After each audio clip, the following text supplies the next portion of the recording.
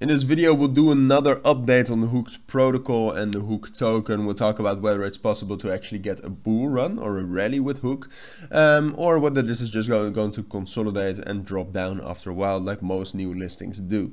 So let's get right into it. First of all, welcome to the channel and welcome to this update. We'll also be talking a little bit about what Hook protocol is. Now, I've covered Hook protocol a lot. You can also check out my video on what it is exactly.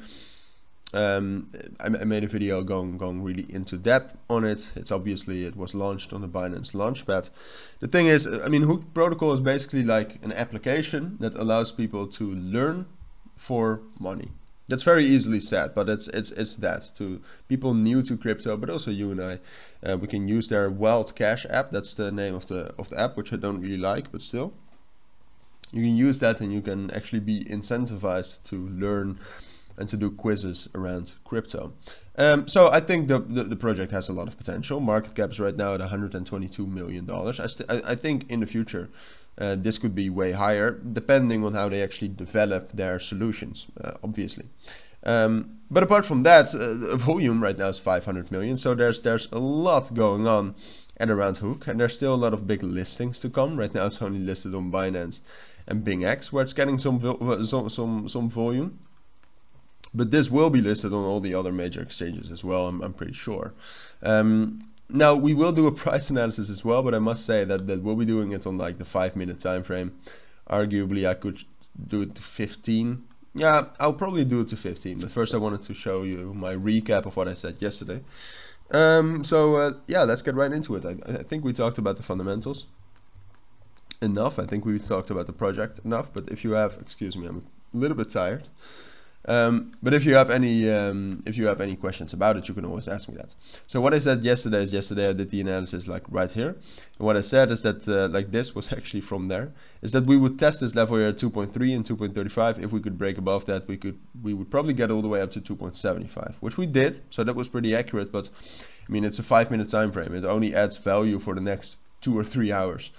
So let's actually get to the 15-minute time frame, and then this analysis is still correct because very important levels are like 2.5, 2.35, 2.25 arguably, but also 2.75. So the thing which we want to do and what we want to explore is whether we can actually get to $3.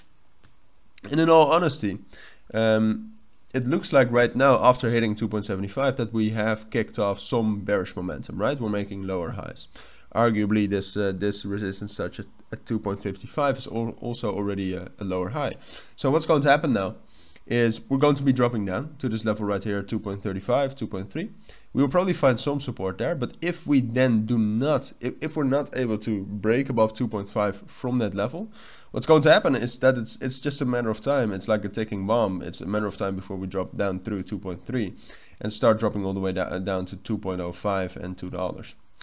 Now, the thing is, all right, so the most important level is 2.3 and 2.35, because what could also happen, and excuse me, the webcam is a little bit blurry right now, hopefully you don't mind.